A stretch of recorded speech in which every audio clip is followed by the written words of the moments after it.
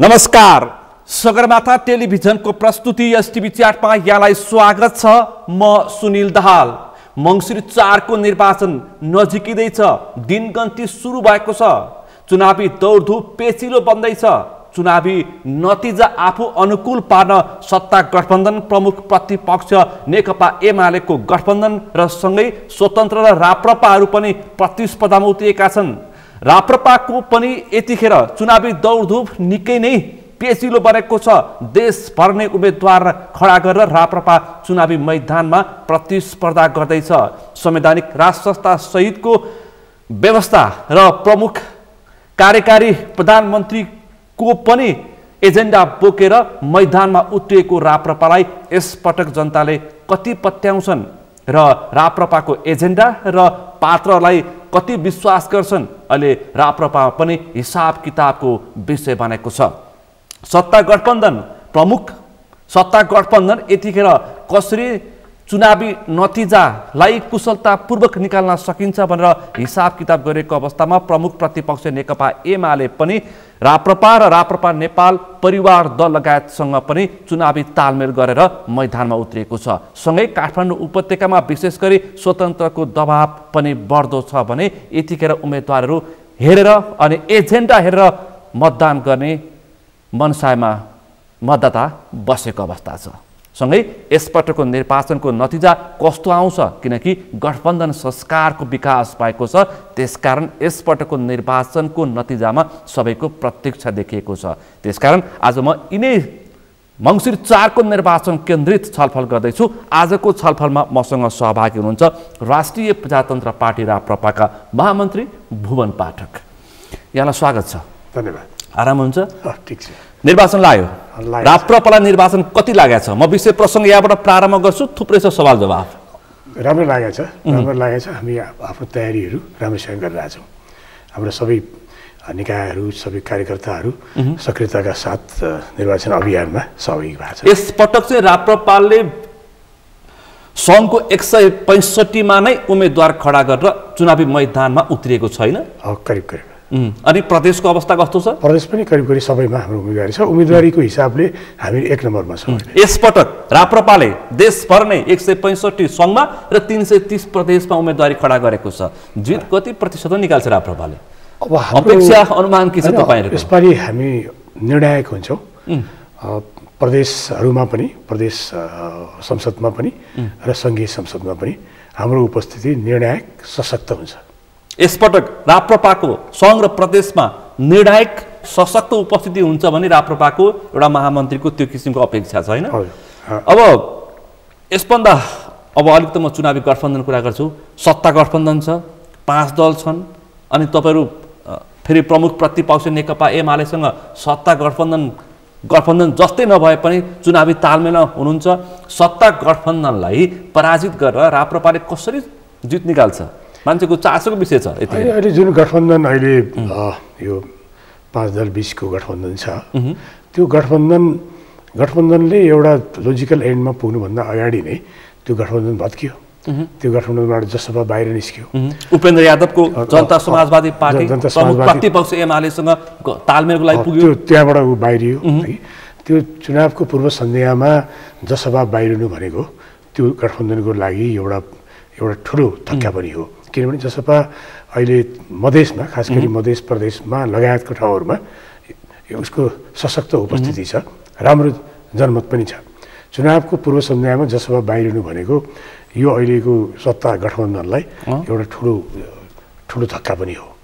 र त्यो सँगसँगै यो गठबन्धन अहिले तपाईँले हेर्नुभयो भने गठबन्धनको सिट एमाले र राप्रपा बीचको चुनावी तालमेलले चाहिँ सत्ता गठबन्धनलाई कति धक्का दिन्छ? होइन, हाम्रो चाहिँ गठबन्धन होइन, तालमेल हो। गठबन्धन पनि होइन, तालमेल पनि होइन। के हो त त्यसमा? हाम्रो सहकारी हो। सहकारी त्यो पनि लिमिटेड ठाउँहरूमा, झापामा, बाँकेमा र रूपन्देहीको मात्रै हो। यो सहकारी मात्रै हो। त्यसमा हामीले उहाँहरूलाई सहयोग गऱ्यौँ, उहाँहरूले हामीलाई सहयोग गऱ्यौँ। यो लेनदेनको विषय र भनेपछि लेनदेन शीर्ष नेतालाई होइन, वरिष्ठ नेतालाई मात्रै जिताउने लेनदेन भएछ, अन्य कार्यकर्तालाई के गर्ने? होइन, त्यो पनि होइन, त्यस्तै देखियो। होइन, त्यो पनि होइन। मूल रूपले जहाँ जहाँ जहाँ हाम्रो मतले उहाँहरू जित्न सक्ने अवस्था थियो त्यहाँ हामीले उहाँहरूलाई सहयोग गऱ्यौँ, जहाँ उहाँहरूको मतले हामीलाई सजिलो पर्थ्यो त्यहाँ हामीले उहाँहरूको सहयोग लियौँ। त्यति सहकारी मात्रै हो, यो गठबन्धन होइन। तर चर्चा काठमाडौँ उपत्यका लगायत ठुला सहरमा पनि राप्रपा र नेकपा एमाले बीचको चुनावी तालमेल हुन सक्छ, गठबन्धन हुन सक्छ भन्ने चर्चा थियो। किन हुन सकेन? चर्चा मात्रै हो त्यो। त्यो वास्तवमा हामी काठमाडौँ उपत्यका लगायत अरू सबै प्रमुख ठाउँहरूमा हाम्रो एक्लै लड्ने हाम्रो तयारी थियो प्रारम्भदेखि नै। किनभने यो काठमाडौँको यत्रो 20 प्रदेश निर्वाचन क्षेत्र र 10वटा सङ्घीय निर्वाचन क्षेत्र भएको ठाउँमा र हाम्रो राम्रो अहिले हामीले साथ सहयोग र समर्थन प्राप्त गरिरहेको अवस्थामा र सङ्गठन निर्माण हुँदै गइरहेको अवस्थामा हामीले तालमेल गर्दाखेरि हाम्रो सङ्गठन कमजोर हुन सक्ने अवस्था थियो। त्यस कारण हामीले यसलाई प्राथमिकतामा राखेका थिएनौँ। बाहिर चर्चा मात्रै हो, काठमाडौँ उपत्यकामा तालमेल हाम्रो प्राथमिकता थिएन। त छलफल चाहिँ घनीभूत भएको थियो, किनकि तपाईँको पार्टी अध्यक्ष राजेन्द्र लिङ्गदेन र नेकपा एमालेको पार्टी अध्यक्ष केपी शर्मा ओली बीच बालकोटमा धेरैपल्ट छलफल भएको हो नि त। कतिसम्म कतिवटा सिट्समा समेत तालमेल गर्न सकिन्छ भन्ने विषयमा त त्यो विविध विषयमा मुलुकभरिको विषयमा छलफल भएको हो। तर त्यसलाई चाहिँ हामीले जहाँ हाम्रो सम्भावना भएको ठाउँ छ, जहाँ हामी उहाँहरूको सहयोगबाट एमालेको सहयोगबाट हामी विजय प्राप्त हुन सक्ने र हाम्रो सहयोगले उहाँहरू पनि विजय प्राप्त हुन सक्ने जुन जुन ठाउँ छ त्यसमै बढ्दा हाम्रो फोकस भयो। र काठमाडौँ 2मा पनि तपाईँले तालमेल गर्न सक्नुहुन्थ्यो, किनकि काठमाडौँ 2मा उपत्यकामा जम्मा एउटा नगरपालिका राप्रपाले शङ्खरापुर जितेको थियो, यहाँ पनि सकिन्थ्यो। अनि 2 नम्बरमा हामी यसै पनि सशक्त छौँ। अहिले पनि हाम्रो 2 नम्बरमा जित्ने सम्भावना छ। त्यसै गरी 1 नम्बरमा हाम्रो सम्भावना छ रविन्द्र मिश्रको, 2 नम्बरमा कुन्ती पोखरेलको सम्भावना छ, 8 नम्बरमा प्रकाश रिमालको सम्भावना छ। यो त्यो लगायत अन्त पनि जस्तो हाम्रो 4 नम्बरमै ठाकुर मोहन श्रेष्ठको डाक्टर ठाकुर मोहन श्रेष्ठ सशक्त प्रतिस्पर्धीको रूपमा अहिले उत्रिनु भएको छ, उहाँकै पनि सम्भावना छ। भन्दा काठमाडौँमा अहिलेको परिदृश्य परिवर्तित भएको छ र धेरै ठाउँमा त्यो बाहेक अरू क्षेत्रहरूमा पनि हाम्रो सशक्त उपस्थिति छ र सम्भावना छ र काठमाडौँमा हामीले यसपालि अप्रत्याशित विजय प्राप्त गर्छौँ। काठमाडौँ उपत्यकामा राप्रपाको अप्रत्याशित नतिजा आउँछ भन्ने विश्वास छ? एकदम प्रत्यक्षमा नगरेको निर्वाचनमा काठमाडौँवासीले तपाईँलाई समानुपातिको मात्रै सीमित राखेका थिए हो। तर यसपालिको परिदृश्य प्रत्यक्षमा किन पत्याउँदैनन् काठमाडौँवासीले? यसपालि परिदृश्य परिवर्तन भएको छ। किनभने काठमाडौँमा यो 32 वर्षमा लगातार एमाले र काङ्ग्रेसलाई नै लिने मत प्राप्त गरे, उनीहरूले नै विजय प्राप्त गरे। तर त्यो विजय प्राप्त गरिसकेपछि काठमाडौँको यत्रो ठुलो, यो त राजधानी हो, यो त सांस्कृतिक राजधानी पनि हो, बौद्धिक राजधानी पनि हो, व्यापारिक राजधानी पनि हो, यो मुलुककै केन्द्रबिन्दु हो, मुटु हो। यो केन्द्रबिन्दुलाई जसरी प्रयोग गर्नुपर्ने थियो, जसरी उहाँहरूले जितेर गइसकेपछि काठमाडौँको विकासको लागि, काठमाडौँको समृद्धिको लागि, काठमाडौँको परम्परा संस्कृति जात्रा पर्व गुठीहरूको संरक्षणको लागि जुन किसिमको भूमिका निर्वाह गर्नुपर्ने थियो त्यो भूमिका निर्वाह गर्न उहाँहरूले सक्नु भएन। काङ्ग्रेसले पनि सकेन, कम्युनिस्टले पनि सकेन, जबकि उहाँहरू पटक पटक सत्तामा पनि पुग्नुभयो। त्यसैको प्रतिफल गत स्थानीय निकायको निर्वाचनमा, काठमाडौँ महानगरको निर्वाचनमा त्यसैको प्रतिफल उहाँहरूप्रतिको जुन विकर्षण, उहाँहरूले पुर्याउन नसकेको योगदानको कारणले पटक पटक अवसर दिँदाखेरि पनि कुनै भूमिका काठमाडौँको विकासको लागि, काठमाडौँको संस्कृतिको विकासको लागि भूमिका निर्वाह गर्न नसकेको कारणले अनि काठमाडौँवासीले एउटा विकल्प खोजे जसले स्वतन्त्र उम्मेदवार बालेन्द्र शाहलाई जिताए। त्यो कारणले पनि त्यो बेलाकै एउटा मेसेज थियो। त्यो मेसेज पाइसकेपछि पनि यो 6 महिनाभित्र पनि उहाँहरूले कुनै राम्रो स्टार्ट गर्नु भएन, कुनै राम्रो प्रारम्भ गर्नु भएन। काठमाडौँलाई गम्भीरतापूर्वक लिने अथवा ठुला दलहरूले हो। त्यसकारण अहिले काठमाडौँले विकल्प खोजिरहेको अवस्था छ र त्यो विकल्प अहिले राष्ट्रिय प्रजातन्त्र पार्टी छ। र यो 10 निर्वाचन क्षेत्रमा, प्रदेशमा त हामी धेरै ठाउँमा जित्छौँ, 10 निर्वाचन क्षेत्रमा पनि महत्त्वपूर्ण केही क्षेत्रहरूमा हाम्रो जित्ने सम्भावनाहरू छ। तपाईँको मत यस्तो देखिएको छ कि यो स्थानीय तहमाको विषय पनि म कुराकानी गर्छु, स्थानीय तहको विषय उठान गर्दाखेरि त्यति मजबुत देखिँदैन। तर सङ्घको निर्वाचनमा, सङ्घ र प्रदेशको निर्वाचनमा के देखिन्छ भनेदेखि तपाईँहरूले प्राप्त गर्ने मत पनि प्रतिशोधको मत मात्रै देखिन्छ। जस्तै अहिले हामीले एउटा दृष्टान्त पेश गऱ्यौँ, काठमाडौँ उपत्यकाको महानगरको मेयर स्वतन्त्र एउटा युवालाई वैकल्पिक रूपमा जिताएर देखाइदिए काठमाडौँवासीले, र त्यसै गरी धरानमा, धनगढी लगायतका। तर काठमाडौँ लगायत ठुला सहरहरूमा चाहिँ तपाईँको मत यस्तो मत देखिन्छ कि प्रतिशोधको ठुला दलको प्रतिशोधको मत मात्रै तपाईँले पाउनुहुन्छ, एजेन्डा मन पराइरहेको छैन भन्ने देखिन्छ। अनि एजेन्डा त तपाईँले विगतमा हेर्नुभयो भने पनि हामीले समानुपातमा धेरै मत काठमाडौँमा प्राप्त गरे हो नि। अहिले त काठमाडौँमा म त्यो दावाको साथ भन्न सक्छु, काठमाडौँमा केही ठाउँमा जित्ने, प्रत्यक्षमा जित्ने पनि सम्भावना छ। त्यो सँगसँगै समानुपातिक मत त हामीले सबभन्दा बढी प्राप्त गर्छौँ।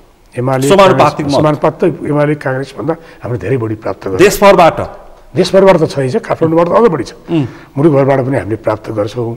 र अहिले तपाईँले जुन प्रतिशोधको कुरा गर्नुभयो, प्रतिशोधको कुरा मात्रै होइन, विकल्पको कुरा हो। किन उहाँहरूले डेलिभरी दिन नसकेको हुनाले उहाँहरूलाई त पटक पटक यत्रो 32 वर्ष भने सामान्य समय हो र, 32 वर्ष लगातार, त्यो पनि के भने प्रदेशमा, सङ्घमा, गाउँपालिका, नगरपालिकामा, वडामा, सम्पूर्ण ठाउँमा एकलौटी निर्वाचित गरेर पठाउँदाखेरि पनि उहाँहरूले त्यसको कुनै प्रतिफल काठमाडौँवासीलाई दिन सक्नु भएन। त्यो कारणले पनि अहिले काठमाडौँवासीले विकल्प खोजिरहेछ र विकल्पको रूपमा राष्ट्रिय प्रजातन्त्र पार्टीलाई हेरिरहेको अवस्था छ। र हाम्रो अहिले 10 क्षेत्रमा हामीले स्ट्रङ र राम्रा उम्मेदवारहरू हामीले दिएका छौँ। परिपक्व, जनतासित भिजेको र बौद्धिक र काठमाडौँवासीले मन पराउने उम्मेदवारहरू हामीले दिएका छौँ। त्यसबाट हाम्रो विश्वास छ कि हामी यसपालि काठमाडौँमा अप्रत्याशित विजय प्राप्त गर्छौँ। प्रतिशोध र निराशाको मत स्थायी हुँदैन फेरि होइन, प्रतिशोध निराशा किनकि स्थायी मत भनेको एजेन्डा र पात्र हुन्। तपाईँ यति लामो राजनीति गरेको व्यक्ति हुनुहुन्छ, राप्रपा र मुलुकको समग्र राजनीतिलाई बुझेको व्यक्ति हुनुहुन्छ होइन। तर राप्रपाको मत भनेको मैले फेरि पनि दोहोऱ्याएँ, प्रतिशोध र ठुला दलको निराशाको उपज मत स्थिर हुन सक्दैन। त्यो मात्रै होइन, त्यो मात्रै होइन, किनभने हाम्रो त प्रष्ट एजेन्डा छ नि। हामी त अहिलेको सिस्टम, अहिलेको व्यवस्था हो, यो व्यवस्थाले चाहिँदैन भन्ने, यो व्यवस्थाले जनताको अवस्था परिवर्तन गर्न सक्दैन भन्ने स्पष्ट मान्यताको आधारमा हामी डे 1बाटै यो अहिलेको जुन मार्गचित्रमा चाहिँ मुलुकलाई अहिले यो काङ्ग्रेस कम्युनिस्टहरूले हिँडाउन खोजिरहेछन्, यो मार्गचित्रबाट मुलुकको विकास सम्भव छैन, मुलुकको एकता सम्भव छैन र मुलुकको समृद्धि पनि यसबाट सम्भव छैन। यो एजेन्डाले मुलुकलाई विभाजित बनाउँछ, मुलुकलाई विकासको बाटोमा होइन विनाशको बाटोतिर अग्रसर लगाउँछ, मुलुकमा द्वन्द्व फैलिन्छ भन्ने हाम्रो मान्यता हो। त्यस कारण हामी लगातार भनिरहेछौँ कि यो अहिलेको व्यवस्थाले अङ्गीकार गरेको गणतन्त्रको विपक्षमा हामी राजतन्त्रको कुरा गरिरहेछौँ, संवैधानिक राजतन्त्रको कुरा गरिरहेछौँ। अनि कार्यकारी हिसाबमा कार्यकारी हामीले भनेका छौँ अहिले शासकीय स्वरूपमा प्रत्यक्ष निर्वाचित प्रधानमन्त्री, अभिभावकीय राज संस्था, प्रत्यक्ष निर्वाचित प्रधानमन्त्री, पूर्ण समानुपातिक संसद। किन हामीले भन्यो भने अहिलेको निर्वाचन प्रणाली अत्यन्त खर्चिलो, अत्यन्त महँगो हो, जसको कारणले यो भ्रष्टाचारलाई बढावा दियो। किन सबै अहिले हेर्नुहोस् न, धेरै ठाउँमा हेर्नुहोस् त, जम्मै चाहिँ करप्ट मान्छेहरू जोसँग सबभन्दा बढी पैसा छ, त्यही पैसा भएका मान्छेहरूलाई टिकट दिने प्रक्रिया प्रारम्भ भयो। पैसा दिने, टिकट दिने, टिकट दिने, पैसा माग्ने। यो नायकीदेखि यो देशको सबभन्दा धनी पात्र विनोद चौधरीसम्म प्रत्यक्ष निर्वाचनको प्रतिस्पर्धामा हुन्छ। त्यो मात्र होइन, धेरै मैले नाम भन्नु पर्दैन। यो प्रचलन आयो किनभने यति महँगो भयो। कस्तो दुर्भाग्य भयो भने पार्टीमा लामो समयसम्म योगदान दिएको, रगत पसिना बगाएको र जनताले पनि पत्याउने, जनतामा पनि भिजेको, राम्रो छवि भएका मान्छेहरूलाई पनि टिकट नदिने र जसलाई टिकट दिन्छ टिकट दिने र टिकट दिएको बापत चाहिँ पैसा माग्ने, पैसा लिए भनेर भन्ने। लाज शरम पनि नभएको अवस्था अहिले सिर्जना भयो।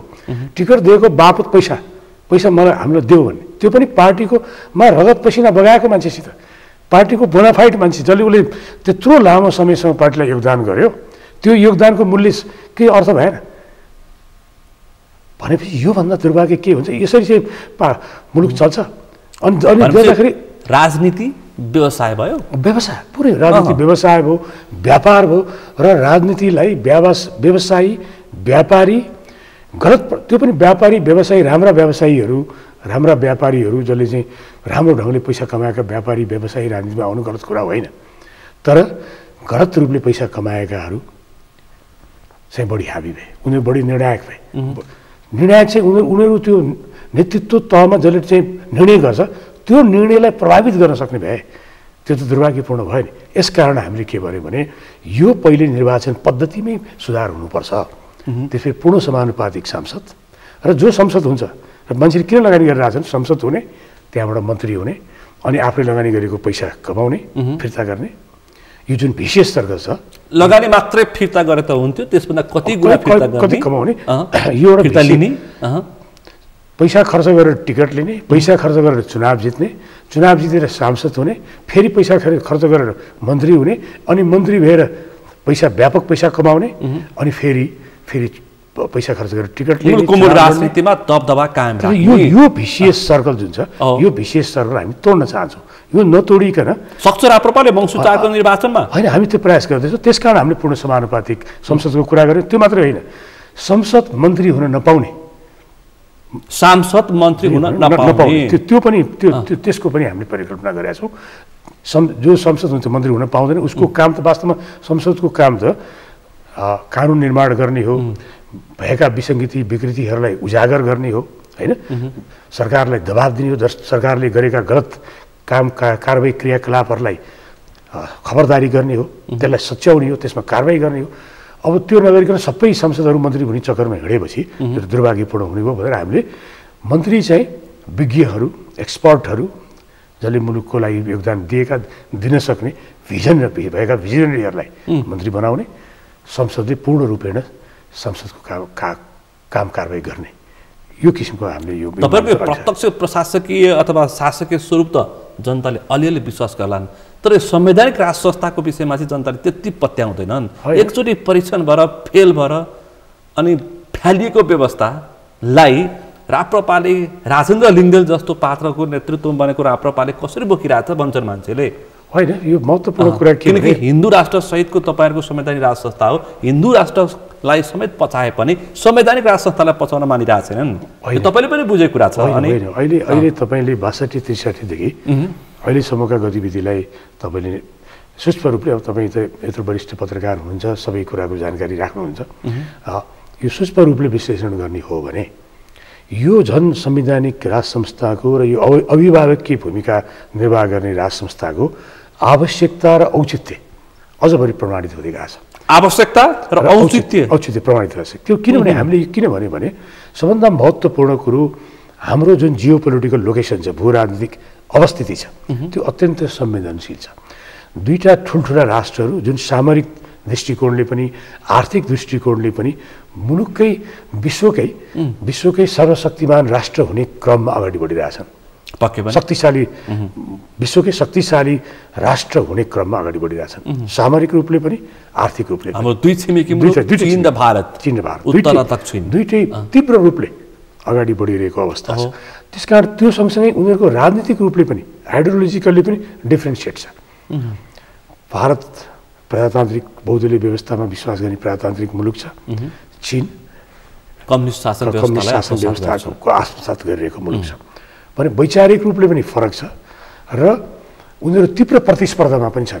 उनीहरू दुईटै प्रतिस्पर्धामा पनि तीव्र प्रतिस्पर्धामा छन् र यो कारणले हामीले अत्यन्त सेन्सिटिभ संवेदनशील उसमा छौँ हामी र यो संवेदनशीलतालाई अत्यन्त डिप्लोमेटिकल्ली, अत्यन्त जिम्मेवारीपूर्ण र अत्यन्त के भन्ने अत्यन्त चाहिँ विचार गरिकन सिरियसली यो मुलुक चलाउनु पर्ने अवस्था छ। त्यसको लागि हामी भू राजनीतिक रूपमा अत्यन्तै गम्भीर अवस्थामा उभिएका छौँ, त्यो चङ्गुलमा फस्दैछौँ भन्ने पनि त्यही कारणले चाहिँ हामीले राजनीतिभन्दा माथि उठेको, कुनै दलहरूभन्दा पनि दलीय स्वार्थभन्दा पनि माथि उठेको एउटा संस्थाको आवश्यकता र औचित्य अझ प्रमाणित भएर गइरहेछ। संवैधानिक राज संस्था त्यो कारणले, किनभने हामीले दुई कार्यकाल त राष्ट्रपतिले बनाएर पनि संवैधानिक राष्ट्रपति छ नि त हाम्रो मुलुकमा। त्यो राष्ट्रपति त के फरक छ र? सबै मुलुकको राष्ट्रपति हुन सकेन नि,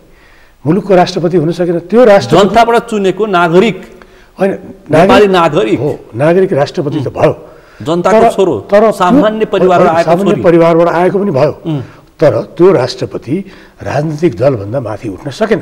राजनीतिक दल मात्र भन्दा माथि मात्र होइन, त्यो राजनीतिक दलभित्रको पनि एउटा गुटबाट प्रभावित भयो। व्यक्ति खराब कि व्यवस्था खराब भनेको त्यसो भए होइन, त्यो के भने व्यक्ति र विचारमा यो व्यक्ति र व्यवस्थापनमा त्यसले फरक हुन्छ।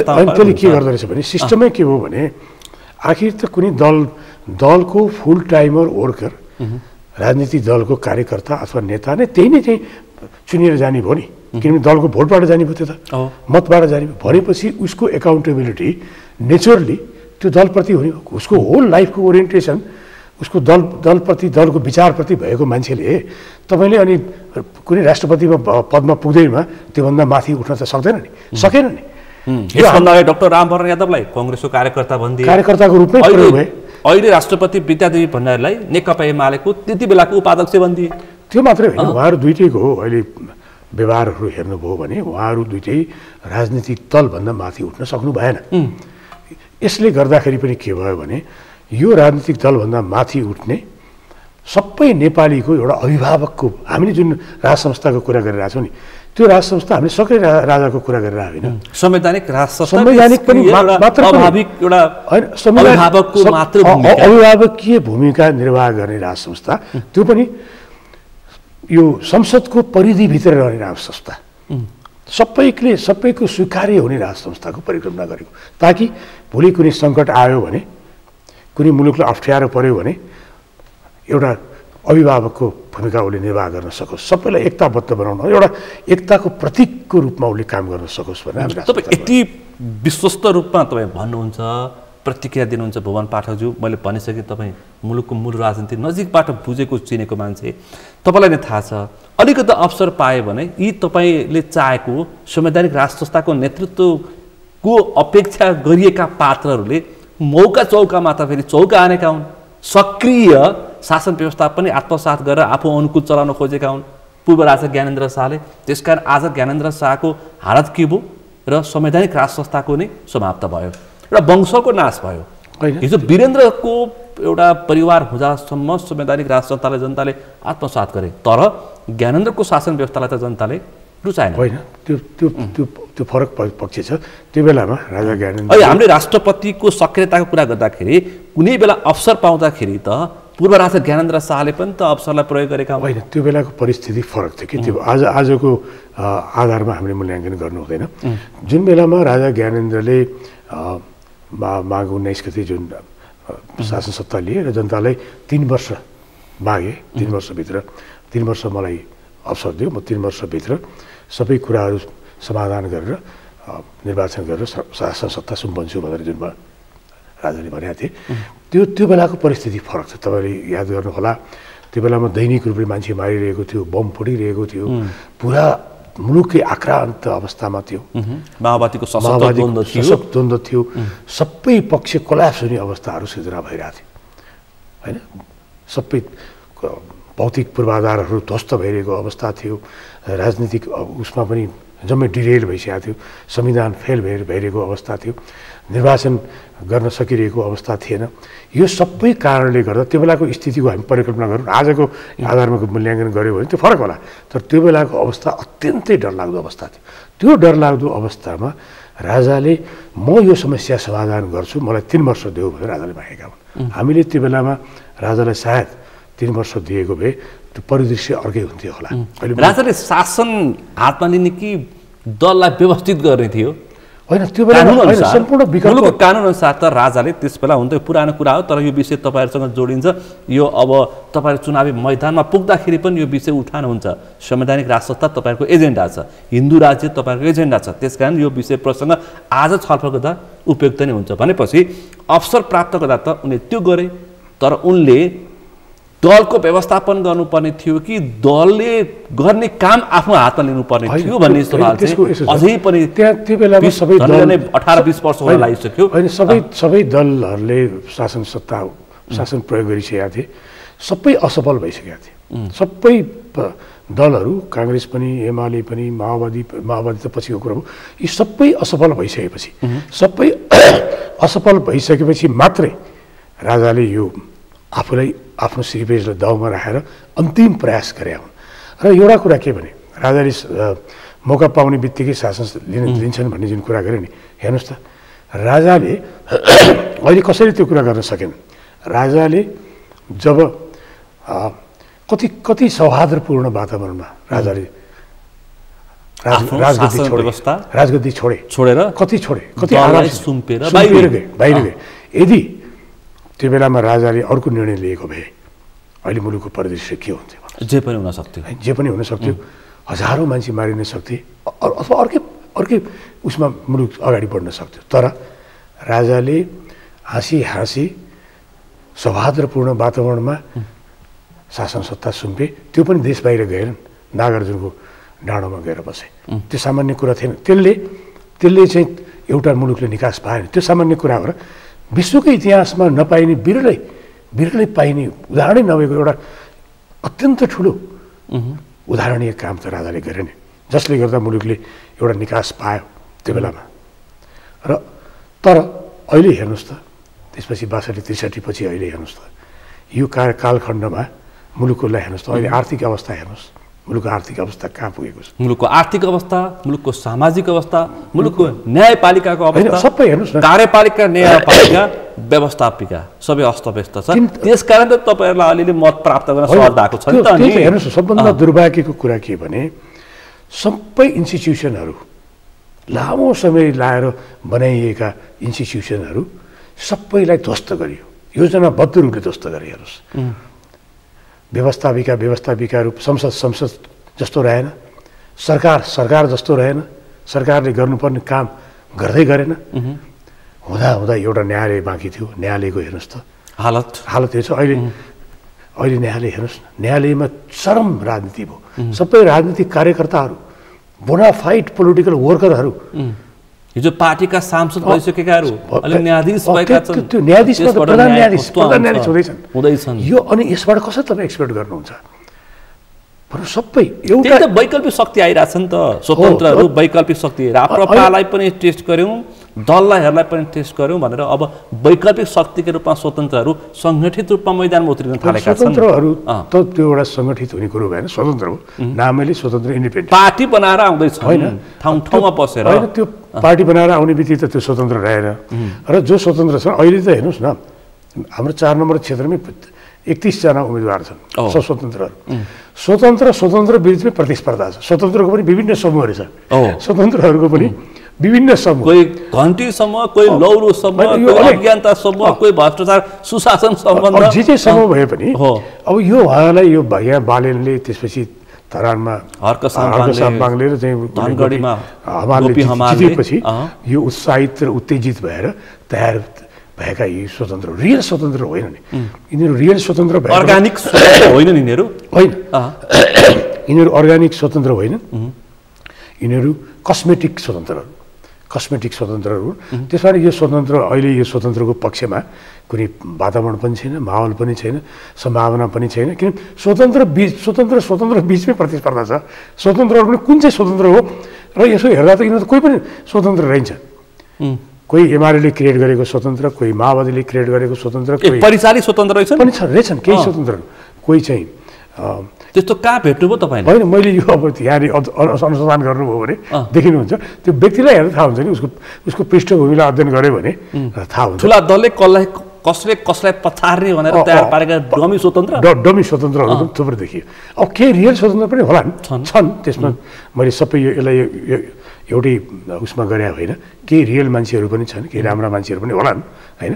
तर इन टोटालिटीमा चाहिँ मेजोरिटीमा चाहिँ यो कस्मेटिक स्वतन्त्रहरू छ भने त्यो मलाई लाग्दैन। त्यो फेरि स्वतन्त्रले केही स्वतन्त्र 1 जना 2 जना 3 जना जितेर मुलुकको व्यवस्था परिवर्तन गर्ने, अवस्था परिवर्तन गर्ने यो अहिले जुन जनताले इच्छा राखेको छ, आकाङ्क्षा राखेका कुराहरूलाई रिप्रेजेन्ट गर्न सक्ने स्थिति हुँदैन। त्यसलाई त राजनीतिक दलै चाहिन्छ। र त्यसकारण अहिले यो एमाले, काङ्ग्रेस, माओवादीहरूको विकल्पको रूपमा अहिले राष्ट्रिय प्रजातन्त्र पार्टी 4 वर्ष नेपाली जनताले के पाउँछन्? यति धेरै शासन व्यवस्था हामीले अघि छलफल गरिसक्यौँ। अहिले चर्चाको विषय छ व्यवस्था परिवर्तन भयो, अवस्था परिवर्तन नसकेन भन्ने विषय चाहिँ आम नागरिकमा त्यो पर्न थालेको छ। सहरमा अलिक बढी छ, गाउँतिर प्रवेश गर्दैछ भनेपछि मङ्सिर पछाडि व्यवस्था मात्रै होइन अवस्था परिवर्तन हुन सक्छ त नि? होइन, एउटा अस्ति भर्खर दृष्टान्त पेश गर्छु।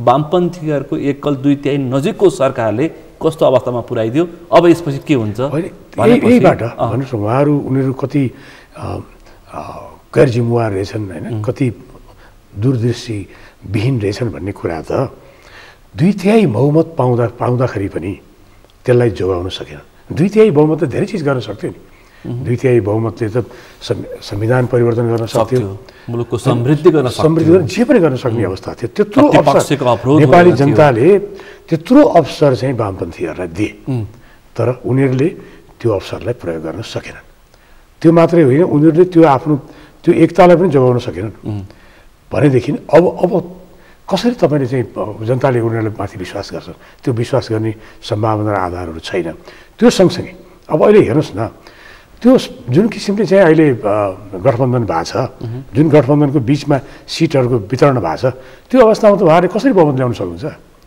त्यो र फेरि म एउटा कुरा सिधै मिलिजुली सत्ताको त्यो मात्र होइन म अहिले तपाईँको यो लोकप्रिय यो सगरमाथा टेलिभिजनबाट भन्न चाहन्छु यो गठबन्धन निर्वाचनपछि कायम रहँदैन यो गठबन्धन मङ्सिर 4 को निर्वाचन पछाडि काम लाग्दैन र कायम पनि रहँदैन यो अहिले चुनावमा जसरी पनि जित्नुपर्ने 1 पोइन्ट एजेन्डालाई फोकस गरेर बनेको गठबन्धन मात्रै हो सबै उहाँहरू यो गठबन्धनमा भएकाहरू यो सत्ता गठबन्धनमा भएकाहरू उहाँहरू आफू सबैले आफूलाई असुरक्षित महसुस गरेछ बागी उम्मेदवार छन् त्यहाँ बागी पनि छ किन असुरक्षित महसुस गरेर नै गठबन्धन गरे कांग्रेसका केन्द्रीय सदस्यहरू माओवादीका पोलिट ब्युरो सदस्यहरू अनि एकीकृत समाजवादीका पोलिट ब्युरो सदस्यहरू बागीको रूपमा बजारमा प्रस्तुत भएका छन् प्रस्तुत भएको छन् अनि यो कारणले गर्दाखेरि उनीहरू एउटा क्लस्टर रूपमा त्यो मेसेज त आयो नि किनभने उनीहरूलाई जित्ने कन्फिडेन्स भएको भए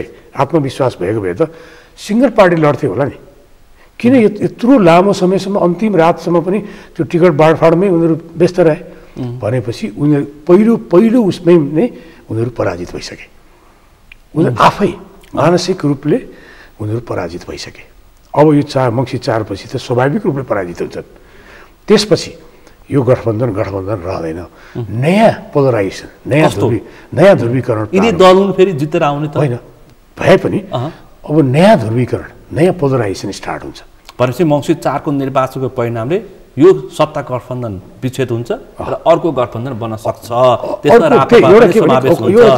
राप्रपा पनि समावेश हुन्छ त्यो बेग्लै पार्ट अहिले हाम्रो प्राथमिकता सरकार होइन हामीले प्रष्ट रूपमा मानेका छौँ हाम्रो प्राथमिकता सरकार होइन हाम्रो प्राथमिकता कमल थापाको प्रवृत्ति कति दोहोरिँदैन हामी गणतन्त्रलाई टेकेर संवैधानिक राज संस्थाको एजेन्डा बोकेर गणतन्त्रमा सत्तामा पुगेर कमल थापाले कति रजाइ गरे त्यो खालको प्रवृत्ति राजेन्द्र लिङ्गदेले र भुवन पाठकले नेतृत्व गरेको राप्रपामा कति लागु हुन्छ मान्छेले चासोको साथ हेरेर बसिरहेको होइन लागु हुँदैन हामीले भनेका छौँ हाम्रो प्राथमिकता सरकार होइन हाम्रो प्राथमिकता मन्त्री होइन हाम्रो प्राथमिकता जनताको समस्या हो हाम्रो समस्याको समाधान हो हाम्रो प्राथमिकता हाम्रो एजेन्डालाई स्थापित गर्ने यसकारण यसपालि नयाँ ध्रुवीकरण नयाँ पोलराइजेसन स्टार्ट हुन्छ अहिले भएका भनेपछि मङ्सिर 4 पछि राप्रपा र एमालेको सरकार बन्न सक्छ होइन त्यो के हुन्छ मैले अहिले भन्न सक्दिनँ मैले यति मात्रै भन्न सक्छु नयाँ ध्रुवीकरण हुन्छ र अहिले भएका ध्रुवीकरण हुन सक्छ मलाई चाहिँ के लाग्छ भने एउटा देशभक्त र राष्ट्रवादीहरू राप्रपाहरू बिचको एउटा पोलराइजेसन ध्रुवीकरण अर्को चाहिँ विदेशीहरूबाट पालित पोषित समर्थितहरूको गठबन्धन मङ्सिर 4 को निर्वाचनमा वैदेशिक प्रभाव र दबाव पर्छ भन्दैछन् मान्छेहरूले छ नि परिरहेको छ प्रत्यक्ष अप्रत्यक्ष रूपमा आर्थिक लगानी सहितको प्रभाव र दबाव नेचरली छ नि अनि त्यो दबाव परिरहेकै छ र उनीहरूको चलखेल भइरहेकै छ व्यापक रूपमा भएकै छ तर नेपाली जनताले यो पटक कि नेपाली जनताको चेतनाको स्तर अहिले निकै अभिवृद्धि भएको छ चेतनाको स्तर नेपाली जनता धेरै सचेत भएका छन् र त्यो सचेतना सहर बजारमा मात्र होइन त्यो सचेतनाको प्रभाव अहिले गाउँमा पनि पुगेका छन् किनभने यो अहिले सबभन्दा महत्त्वपूर्ण कुरा यो अहिले 20-25 वर्षभित्र तपाईँहरूको टेलिभिजन व्यापक रूपले फैलिएको छ त्यसपछि एफएम रेडियो सबैको हातमा पुगेको छ सामाजिक सञ्जालको सबभन्दा महत्त्वपूर्ण सामाजिक सञ्जाल अहिले सामाजिक सञ्जाल अत्यन्त इफेक्टिभ इफेक्टिभ र प्रभावशाली छ र त्यसले कयौँ चाहिँ सूचनाहरू प्रवाह गरिरहेछ र त्यो सूचनाको पहुँचमा अहिले मुलुकको गाउँ र दूरदराजसम्म पुगेको छ।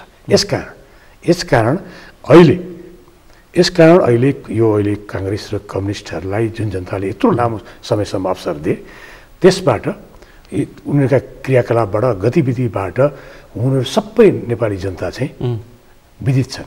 त्यो गठबन्धनको मत क्रस भयो भने राप्रपालाई फाइदा हुन्छ भन्ने अनुमानमा तपाईँहरू पनि बस्नु भएको छ। फाइदा मात्र होइन, एकदमै असन्तुष्टिको फाइदा म सुन्दैछु कहीँ राप्रप र कि राप्रपा कि स्वतन्त्र भन्ने पनि चर्चा सुन्दैछु। व्यापक छ नि अहिले तपाईँको मैले अघि पनि भने समानुपातिकमा त हामी धेरै नै मत लिएर आउँछ। त्यसकारण तपाईँका उम्मेदवार पनि जित्ने खालका चर्चित अनुहारहरूलाई पनि तपाईँले प्रस्तुत गर्नुभएको छ होइन?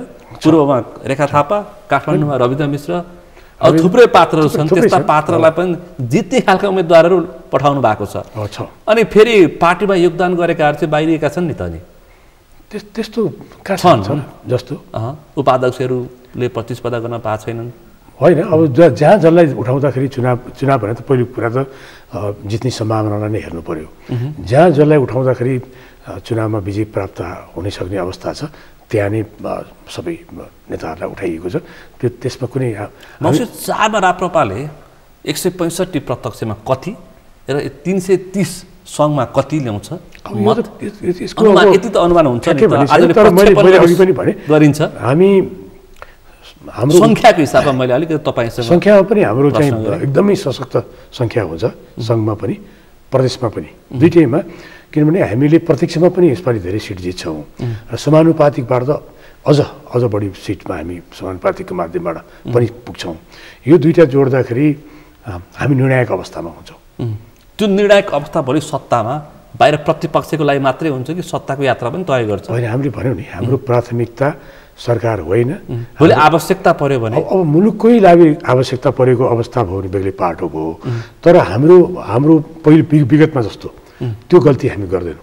हामी जनतालाई निराश बनाउने संवैधानिक राज संस्थाको एजेन्डा गणतन्त्रसँग साट्दैन।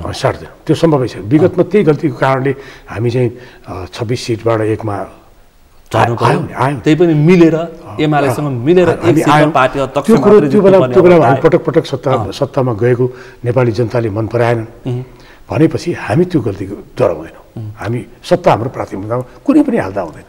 तर मान्छेले यतिसम्म हेरिरहेछन्, हिजो मकवानपुरमा कमल थापा सूर्य चिन्हबाट प्रतिस्पर्धा गर्ने भनेर माओवादीका कार्यकर्ताहरूलाई चाहिँ पार्टी प्रवेश गराउँदै हुन्थ्यो। कति मिठो रोचक दृश्य हामीले देख्यौँ है।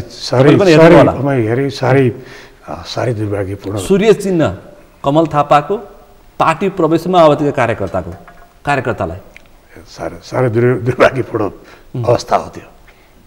राप्रपा भएपछि कमल थापालाई पनि मान्छेले दृष्टान्तको रूपमा प्रस्तुत गर्न खोज्छन्। कमल थापाको प्रवृत्तिलाई अथवा कमल थापाको व्यवहारलाई पनि हेर्छन्, नजिकबाट हेरेका छन्। अनि के थाहा राजेन्द्र लिङ्गदेन पनि त त्यस्तै त होइन? त्यो कुरा त त्यो हुनै सक्दैन। किनभने राजेन्द्र लिङ्गदेनले जुन ढङ्गले उहाँको पहिलेदेखि हेर्नुहोस् पुरा ट्र्याक रेकर्ड हेर्नुहोस् न, उहाँले कहिले कतै आफूलाई विचलित हुन दिनुभएको छैन। लगातार एउटा निष्ठा, आस्था, निष्ठा र यो विचारप्रतिको प्रतिबद्धतामा कहिले कम्प्रोमाइज गर्नुभएको छैन र कहिले कतै लोभमा पर्नुभएको छैन।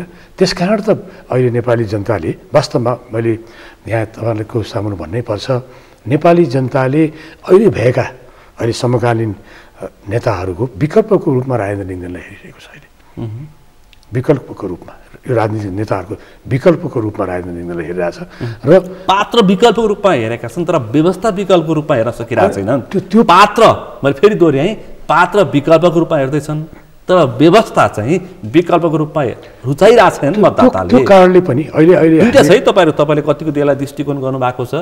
दुईवटा विषय, पात्र र व्यवस्था अथवा बोकेको सिद्धान्तको रूपमा चाहिँ फरक छ। अहिले व्यवस्थै पनि अहिले हेर्नुहोस् न, यो तपाईँले अहिले भन्नुभयो नि संवैधानिक राज संस्थाको कुरा, हिन्दुत्वको कुरा, तर यो हिन्दू राष्ट्रको पुनर्स्थापनाको कुरा र संहिताको खारेजीको कुरा जुन कुरा हामीले गरिरहेको थियौँ, पहिले हामी गर्दाखेरि हामी मात्र एक्लै थियौँ। अहिले एमाले पनि थपिनु सबै राजनीतिक दलमा त्यो बहस प्रारम्भ भएको छ। हिन्दू राष्ट्रको कुरा त काङ्ग्रेसको अस्ति अधिवेशनमा हेर्नुहोस् त बहुमतले लिखित रूपमा प्रस्तावै पेश गरेको थियो। त्यो माओवादीभित्र शुद्ध पनि बहस प्रारम्भ भएको छ, एमालेभित्र बहस प्रारम्भ भएको छ। हिन्दू राष्ट्रको एमालेका त पोलिट ब्युरो सदस्य केन्द्रीय सदस्यले बोल्न थालेका छन्। संहिताको खारेजको विषयमा त झापाकै दुर्गा प्रसाद बोलिरहनु भएको छ। सबै अहिले कयौँ मान्छेहरू अहिले तीभित्र पनि इभन त्यो हिन्दू राष्ट्र र संहिताको खारेजीमा त करिब करिब सहमति नै निर्माण भइरहेको अवस्था छ। हिन्दू राष्ट्रको विषयमा पनि बहुमत चाहिँ त्यहाँ पार्टीभित्र हिन्दू राष्ट्रको पक्षमा भइरहेको अवस्था छ। त्यो मात्र होइन, राज संस्थाको आवश्यकता र औचित्यको विषयमा पनि माओवादीमा शुद्ध बहस प्रारम्भ भएको छ। भनेपछि अहिले त हाम्रो एजेन्डा त क्रमशः स्थापित हुने क्रममा छ नि।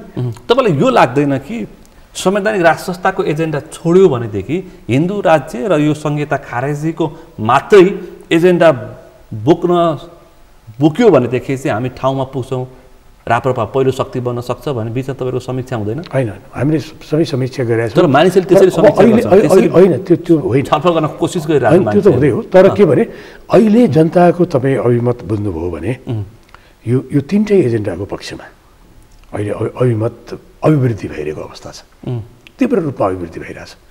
हिन्दू राजाको आवश्यकताको विषयमा, हिन्दू राष्ट्रको विषयमा त कुरै भएन, त्यसै यो संहिताको खारेजीको विषयमा, यो तिनटै विषयमा अहिले जनमत निर्माण भइरहेको अवस्था छ। अहिले जनमत सङ्ग्रह गरेर हेऱ्यो भने उहाँहरूलाई यदि काङ्ग्रेस कमिसनरलाई 8 छ 7 छ भने जनमत सङ्ग्रह गरेर हेरौँ, जनमत सङ्ग्रह गरेर हेऱ्यो भने यो तिनटै कुरामा स्पष्ट बहुमत लिएर आउँछ। संवैधानिक राज संस्था, हिन्दू राष्ट्र, संहिताको खारेजी, सुदृढ स्थानीय स्वायत्त शासन, सुदृढ स्थानीय स्वायत्त शासनमा जनमत सङ्ग्रह भयो भने यो तिनटैमा चाहिँ जनताले अनुमोदन गर्छ। यो त म विश्वासका साथ विथ कन्फिडेन्स भन्न सक्छु।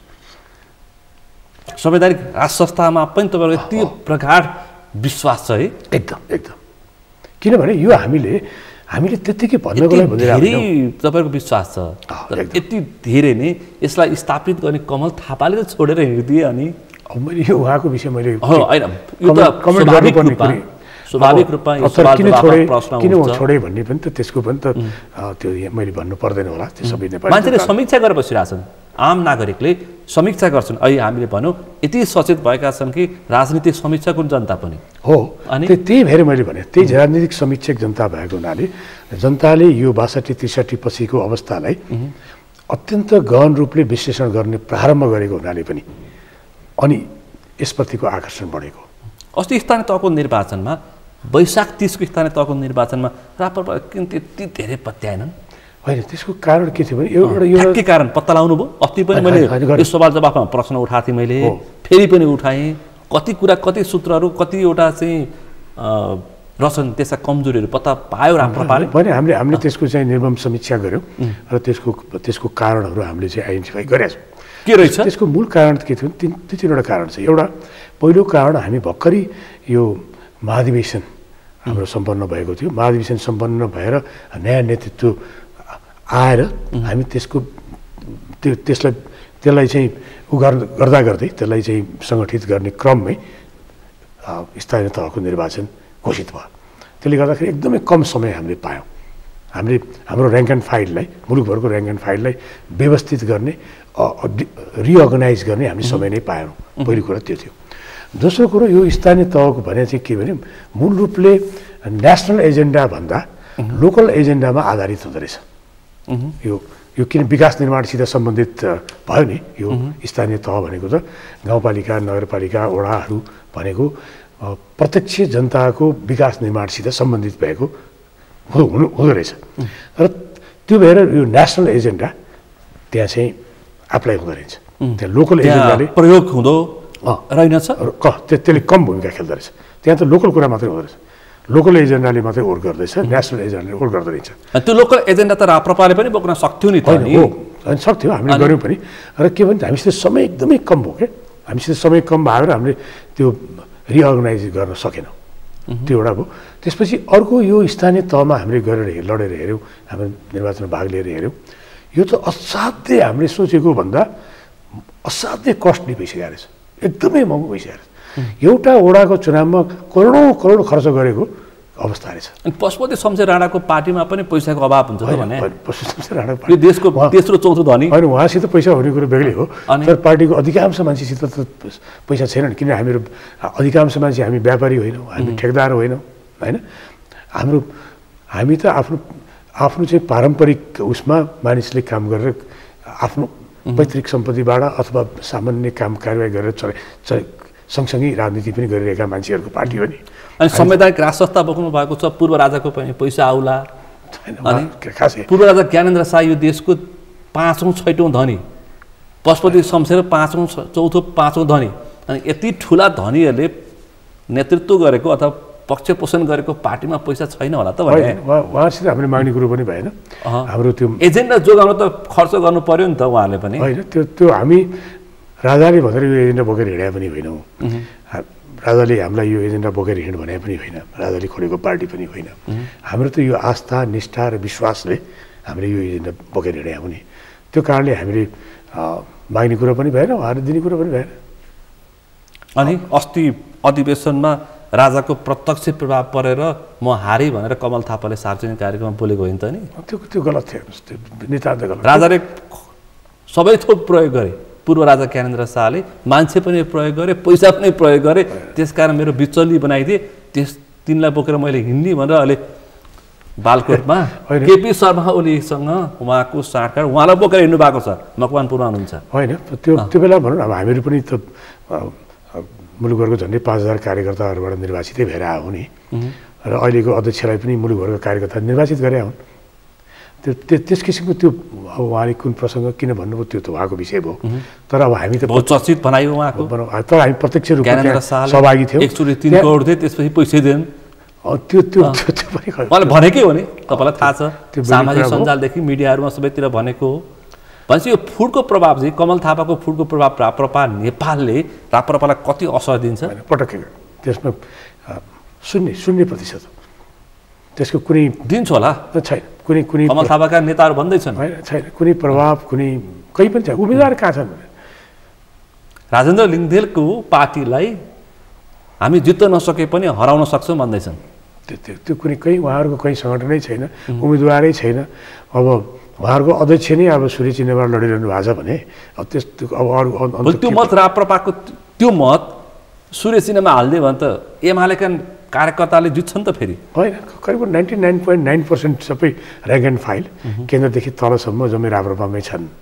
अब 1% 2-4जना हुने भए त्यो अस्वाभाविक भएर त्यसले खासै ठुलो प्रभाव पर्ने अवस्थै छैन। कमल थापाको राप्रपाले राजेन्द्र लिङ्गदेल र भुवन पाठकको राप्रपालाई असर पार्दैन? कुनै असर पार्दैन। मङ्सिर 4 को निर्वाचन सङ्घ र प्रदेशमा पार्दैन। इभन हेटौडामै मकवानपुरमै दीपक बहादुर सिंह, म तपाईँलाई अहिले अस्ति स्थानीय चुनावमा पनि उहाँले प्रतिस्पर्धा गर्नुभएको थियो होइन? एकदम कम समयमा प्रतिस्पर्धा गर्दा पनि झन् 20,000 भन्दा बढी भोट ल्याउनु भयो। अहिले त 100% जित्नुहुन्छ मकवानपुरमा। एकदम दीपक बहादुर सिंह त सत्ता गठबन्धन छ। सत्ता गठबन्धनभित्र कत्रो विद्रोह छ नि, विद्रोह छ, त्यहाँ तालाबन्दी छ, पार्टी कार्यालय तालाबन्दी भएको अवस्था छ।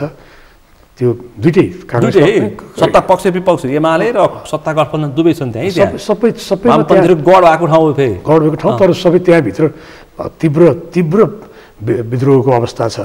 त्यो भावनाले दीपक सिंह त एकदम कम्फोर्टेबली चुनाव जित्छ, कम्फोर्टेबली मकवानपुरमा।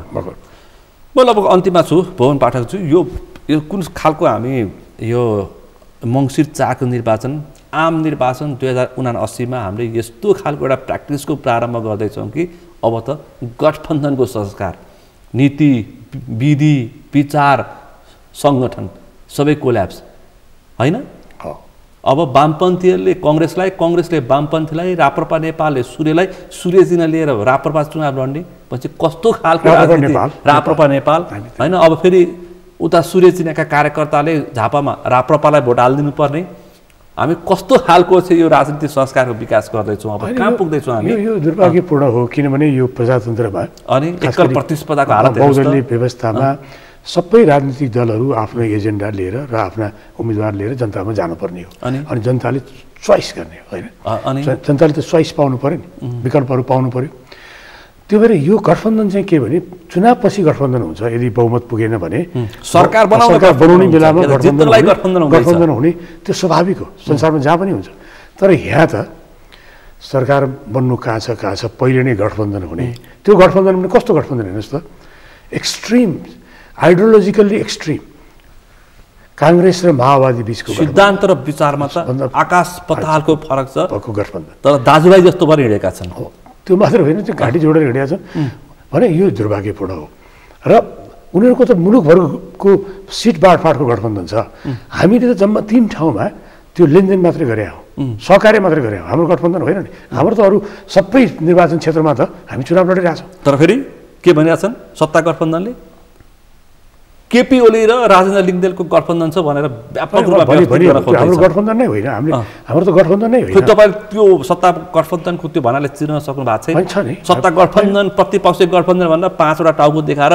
सामाजिक सञ्जालमा गठबन्धनका कार्यकर्ताले रङ्गाइरहेको छ उहाँहरूले गर्नुभएको कुरा हो तर के भने हाम्रो त सहकारी हो त्यो पनि तीनवटा ठाउँमा भनेपछि हामी कस्तो एउटा राजनीतिक संस्कारको विकास गर्दैछौँ म अन्तिममा छु यो अहिले विचारणीय प्रश्न हो अहिले हेर्दाखेरि चुनावको रौनकले गर्दाखेरि त्यति गहन नहुन सक्छ यसको दूरगामी असर पर्न सक्छ कि सक्दैन एकदम यसको नेपालको राजनीतिमा र यो राजनीतिक विकासको क्रममा प्रजातान्त्रिक विकासको क्रममा यो अत्यन्तै दुर्भाग्यपूर्ण र यसको साइड इफेक्ट अत्यन्त नकारात्मक हुन्छ यसकारण पनि हामीले जुन कुरा भनिरहेको थियौँ यो अहिलेको जुन सिस्टम छ यो सिस्टम चल्नेवाला छैन अहिलेको जुन संविधान छ यो संविधान चल्नेवाला छैन यो हेर्नुहोस् न यो जसले संविधान बनायो अहिले म यति मात्रै भएर यसलाई बिट मारौँ जो यो संविधानको निर्माताहरू छन् ती सबै यो संविधानसित असन्तुष्ट छन्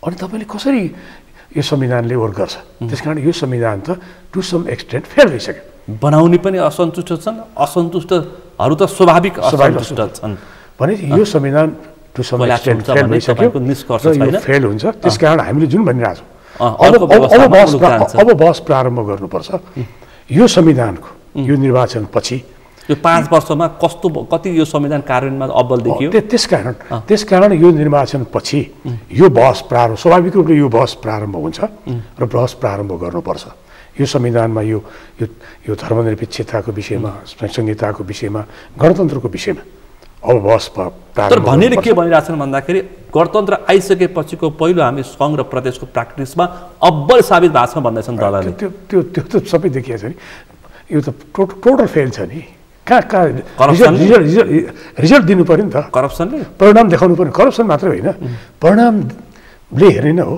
आउन सकेन अन्तिममा छु राप्रपाका सिनियर नेताहरू किन समानुपातिमा बसेको किन प्रत्यक्षमा तपाईँ लगायत है पार्टीले निर्णय गर्ने प्रतिस्पर्धा गर्न नसकेको म त चुनावकै लड्ने पक्षमै थिएँ त्यहाँ विभिन्न प्राविधिक कारणले प्रकाश चन्द्र लोहनदेखि भुवन पाठकसम्म किन समानुपातिमा प्राविधिक कारणले मैले चुनाव लड्न पाइनँ केही साथीहरूले आकाङ्क्षा राख्नु पर्यो जहाँ मैले इच्छा गरेको थिएँ त्यसपछि स्वाभाविक रूपले पार्टीले जे निर्णय गर्छ त्यो हामीले स्वीकार गर्नु पर्यो पार्टीको कार्यकर्ता भएर तर चुनाव नलडे पनि म चुनावै लडेको भन्दा बढी सक्रिय रूपले साथीहरूलाई विजय गराउन लागेको छु र त्यो भूमिका अझ बढी मुलुकभरि चाहिँ भोलि भूमिका निर्वाह गर्नुपर्ने हुन्छ र गरिरहेको छु हस् त अत्यन्तै महत्त्वपूर्ण समय र अत्यन्तै व्यस्त समय उपलब्ध गराइदिनु भएकोमा विशेष रूपमा आभार व्यक्त गर्न चाहन्छु र म सुनिललाई पनि धेरै धेरै धन्यवाद यत्रो लोकप्रिय कार्यक्रममा लोकप्रिय सगरमाथा टेलिभिजनमा मलाई बोलाएर जनताको अगाडि मेरो पार्टीको एजेन्डा पार्टीको कार्यक्रम लगायतका विषयमा जुन भन्ने मौका दिनुभयो त्यसको लागि धेरै धेरै धन्यवाद आज हामीले विशेष गरी मङ्सिर 4 को निर्वाचन सत्ता गठबन्धन प्रमुख प्रतिपक्ष गठबन्धन राप्रपाको चुनावी तयारी र राप्रपाको चुनावी नतिजाको आकाङ्क्षा र अहिलेको उठेका एजेन्डाको सवालमा केन्द्रित रहेर छलफल गऱ्यौँ आजको छलफलमा मसँग सहभागी हुन्थ्यो राष्ट्रिय प्रजातन्त्र पार्टी राप्रपाका महामन्त्री भुवन पाठक आजको विषय प्रसङ्ग यति नै भोलि अर्को विषय प्रसङ्गका साथ एसटिभी च्याटले हुने बाचा गर्दै म सुनिल दाहाल पनि बिदा चाहन्छु सगरमाथा टेलिभिजन हेर्दै गर्नुहोला नमस्कार